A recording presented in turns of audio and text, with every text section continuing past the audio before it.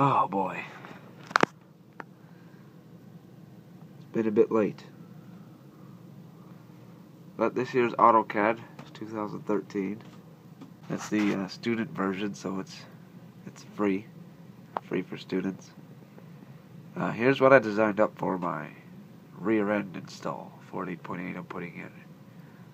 This top one here is the Data 35. This is how it sits right now. The pinion stock from the factory is 6 degrees.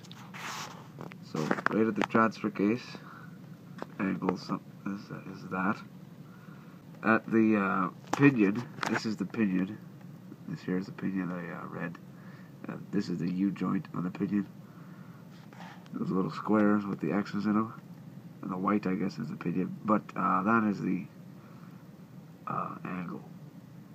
And the drive shaft sits at 12 degrees with a 3.5 inch lift kit. And the pinion sits at 6 degrees. I just checked with this handy dandy angle finder I got from Princess Auto for $6. It works great. I have a really expensive one, and that cheap one works just as good. So, down here at the bottom, if I tune my pinion up to 17 degrees, it sounds like a lot, but with a taller lift kit, as you can see, with a 6.5 inch lift, which I plan on getting for my Jeep in the future. I got a bit of a cold, don't bother with that. The transfer case area will be like that kind of angle. And then the pinion will be exactly straight. That's what I'm looking for. If I didn't fix the pinion with the same amount of lift kit, that's 6 degrees right there. It would have that kind of angle, which doesn't look that much different from stock, but the way I have it in AutoCAD, I guess it is a bit different.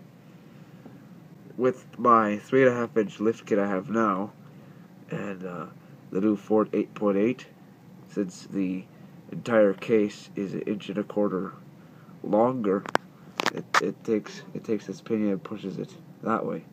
So my drive shaft will need to be shortened. As you can see right there, it's way too damn long.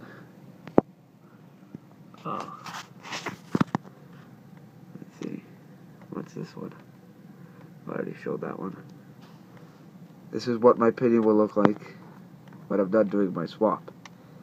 The pinion will be tilted a bit too high for the axle, which is completely fine, but when I get my other 3.5 inches lift, the total 6.5 inches, it'll be nice and straight. Absolutely perfect. And what's also good, I would keep my drive shaft I have now, but it's bent. So I'll keep it, I'll take it off, I'll get a new one, but I'll keep it as a spare drive shaft, because with the new lift kit and the 17 degree pinion, everything lines up. If I can just zoom in here. Everything lines up absolutely perfectly. Absolutely perfectly. So my drive shaft I have currently is bent because I got it from a junkyard. I'm going to look for a Jeep ZJ like mine. Well, this is what I first did. When I did my AX15 swap, the drive shaft needed to be 3 inches longer because the transmission was shorter. So I went and got a drive shaft from a 5.2 liter Jeep Grand Cherokee 1998 or whatever year that came in. And that was 3 inches longer, worked perfectly, same U-joints, but it was bent because it's from a frickin' junkyard. So I'm good with drive shafts. I'm just hoping there's one in the junkyard that's not bent. Or I could go to my license issuer's salvage yard, SGI. They charge out the ass. That's where I got my axle from. It cost $400 for freaking expensive. I can get a drive shaft from them. It would be reconditioned. It'd be perfectly fine. But until further news, the That's what it looks like up close.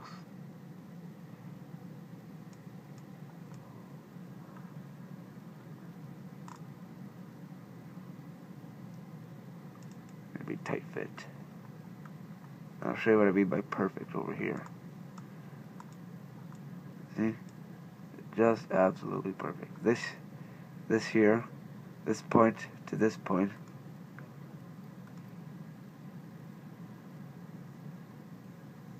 is almost 4 inches. If you go measure your U-joints on your Jeep, they will measure just shy of 4 inches. It fits absolutely wonderfully. So until further news, I shall talk to you later.